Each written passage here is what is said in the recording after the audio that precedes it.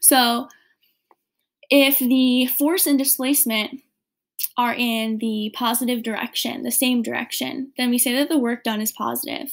So we know that work is a force applied over a displacement. If the direction of the displacement and the direction of the force are in the same direction, we say that positive work is done. Okay, if positive work is done, the energy of the object will increase. So energy is added to the system when positive work is done on the system.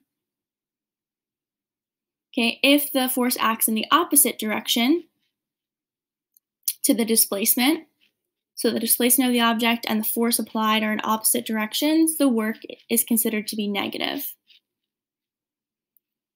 Okay, so if work done is negative, energy is taken away or decreases in that system. Okay, if the object is not displaced, then no work is done. If the displacement of the object and the force are perpendicular and not parallel, then no work is done. So in the example from last week with the waitress carrying the tray, right? When you carry a tray across the room, the force you're applying on the tray is up. The displacement, right, would be in the x. So if the force is in the y and the displacement is in the x, there's no work done by that force. Okay, work is a scalar. So I know that we're saying that positive or negative work is done. Work itself is a scalar quantity. So that positive and negative sign do not mean direction. They are not associated with direction. Work has only magnitude, no direction. It is a scalar. Okay, but it can be negative. So it's one of the only scalar quantities in which we associate it to being negative. Okay, and the units that we have for work are joules, named after the thermal chemist who discovered that mechanical energy can be changed into thermal energy. Before his work, we really had no idea. We thought that energy disappeared. He is the one who realized that thermal energy is a type of energy and that energy is conserved. So that's why the unit is named after him. So units for energy and for work are joules. And just a reminder, right, a joule is a Newton times meter or Newton times, or kilogram times meter squared over second squared. Okay, those are equivalent dimensions for a joule. Okay, so if you end up with newtons times meters, it's a joule. Kilogram times meters squared over second squared, it's a joule. Okay, so let's just review what we know about work. So we know that the force is not constant, that the work is equal to the integral of the force as a function of displacement. Right now we're focusing on constant forces. So if the force is constant, right, you take force times the displacement times the cosine of theta. Okay, theta is the angle between the force and the displacement vector. Okay, so let's talk a little bit more about positive and negative work. So to do that, we need to examine how force and work are related. So if we apply, similar to the suggestion with the waitress carrying the table, or the tray, if the force is applied perpendicular to the block, okay, and the block is still displaced, delta x, if we take our work equation, work equals force times delta x times the cosine of theta, regardless of what the force is and the displacement, when you multiply by the cosine of theta, you get 0. So if the force and the displacement are perpendicular, there is no work done by that force because that force does not cause a displacement. Okay, so let's take a look at a positive force. So let's say that there's a positive force applied to this block. That force causes a positive displacement. So force and displacement are parallel to each other. They act in the same direction, we would say, right, that the force causes positive work over displacement. So positive work is done. We can prove that, right, because when you take the cosine of 0, which would be the angle between the force vector and the displacement vector, we would simply get force times delta x, which would be a positive value.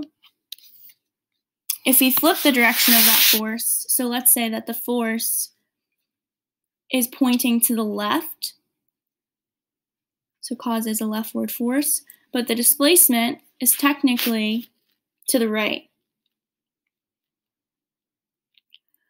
So in this case, right, it's most likely not a tension or an applied force in which the displacement and the force would be in opposite directions, but what force causes a positive displacement but acts in the opposite direction? Hopefully we're thinking friction, right? So friction can act to the left, but the object can still have a displacement to the right. Okay, so the angle between these two vectors is technically 180 degrees. When we take the cosine of 180, we get a negative value. So technically negative work would be done on the block because the force and the displacement vectors point in opposite directions. Okay, so hopefully that mathematically makes a little bit more sense now.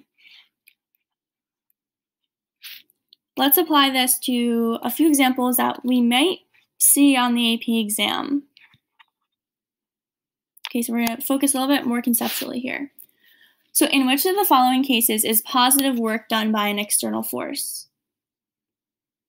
So as we read these, we need to think about first, what is the direction of the force? What is the direction of the displacement? Are they in the same direction or the opposite direction? If we want the positive work, right, the forces and the displacements should be in the positive direction. So a softball that catches a ball in her glove. Okay, so if you think about a baseball hitting a glove, the displacement of the ball would still be forward, right, to the right. But the force applied to stop it would be opposite to its displacement. So here's our displacement vector. The force applied by the glove would be in the opposite direction in order to bring the ball to a rest. Okay, so these force and displacement are opposite directions, so work done would be negative. What about a homeowner pushing a lawnmower from rest? So you push a lawnmower, right? The force would be forward, right, in the positive direction or to the right. The displacement would be in the same direction. Okay, so positive work is done. The force applied and the displacement are in the same direction. Work done is positive. All right, so we know that B is the answer, but let's continue here. Practice analyzing direction of force and direction of displacement. When a driver applies a brake to his car, okay, the car is going to continue to move forward while the brake applies a force in the opposite direction of its motion. So force and displacement are opposite direction, so work done would be negative. In D, a student holds her textbook and it is not moving. If it is not moving, there can be no displacement. If there's no displacement, there's no work done. E, a ball falls from a height, the ground pushes or applies a force to stop the ball. So the displacement of the ball would be delta x, right, towards the ground, so in the negative direction. The force applied from the floor onto the ball would be in the positive direction, opposite its displacement. So work done in this situation would also be negative. So our answer here is B. Okay, let's take a look at a paragraph type response question. An athlete is holding a football. He then throws it to a teammate who catches it. Describe the work done on the football by both players, starting from when the football is at rest before it is thrown to up until after it is caught. Okay, so let's think about before it's thrown and after it's caught. Because in both of those situations, the ball is at rest. When the ball is at rest, it is not moving. So if the ball is not moving, it has no displacement. If it has no displacement, there is zero work done. So our first formulation here would be before the ball is thrown and after the ball is caught. It is at rest, meaning there is no work done because the displacement is zero. Okay, let's think about when it's thrown by the thrower. So think about direction of displacement, direction of applied force from the thrower. The displacement and the force will be in the same direction. When the ball is thrown, the displacement and the force applied are in the same direction. So positive work is done by the thrower on the ball. When it is caught, right, the catcher is bringing the force to the ball to rest, so that applied force is the opposite direction to its motion. So when the ball is received by the catcher, the force applied to the ball by the catcher and the displacement of the ball are in opposite directions, so negative work is done by the catcher.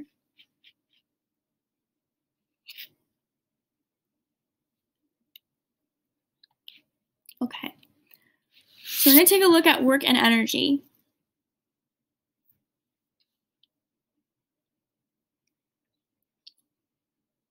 Okay, so we have a relationship for it, which we'll get to in a second. Work is done on the system, then energy is transferred to the system. Okay, so when the displacement and the force applied are in the same direction, there's positive work, and the energy of the object increases. So thinking about the baseball, right? The ball is given kinetic energy when work is done, positive work is done on the system. Work done by the system, okay, means that negative work is occurring. Energy is transferred from the system. Okay, so energy would decrease. So in terms of the thrower, applying a force that is in the opposite direction to the displacement is going to decrease the energy, the kinetic energy of the baseball. It'll go from some value to rest.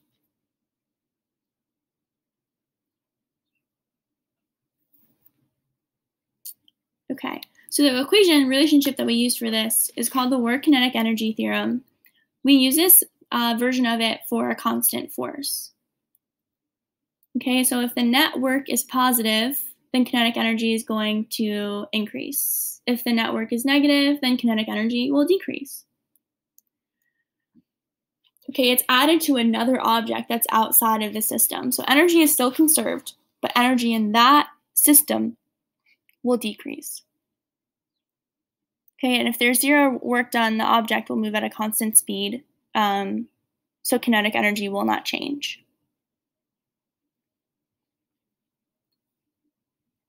Let's take a look at how this applies to positive and negative work.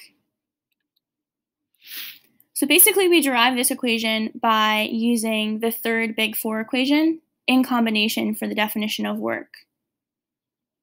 Okay, so we determine here that work is 1/2 mass times the final velocity squared minus 1/2 mass times initial velocity squared. So basically, work is equal to the change in kinetic energy.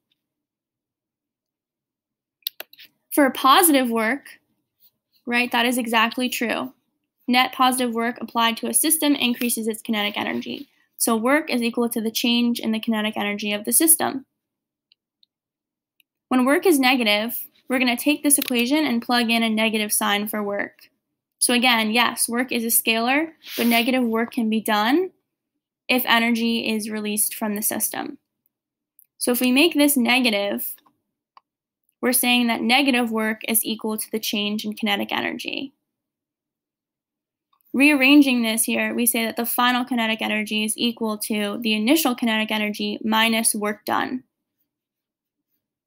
So if work is negative, the final kinetic energy must be equal to the initial minus any work done.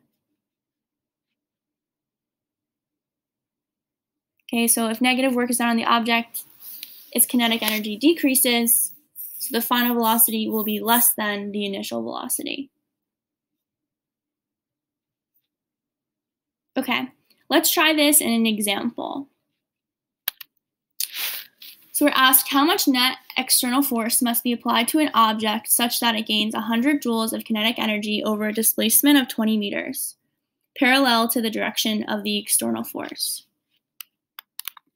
Okay, so we know that work is equal to the change in kinetic energy. We're told that it gains, so there's a positive change in kinetic energy of 100 joules. So final minus initial kinetic energy will be 100 joules. The displacement occurs over 20 meters, and it's parallel to the direction of the external force. So what does that mean? That means that the work done is positive because the force and the displacement are in the same direction. So you know that this is positive. To find that force, we need to plug in what we know as the definition of work.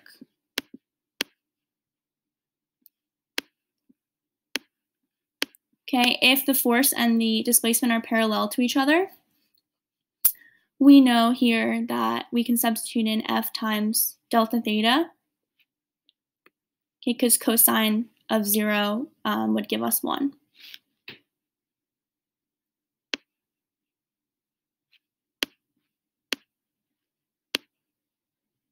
So now we just plug in our values here. We have 100 joules.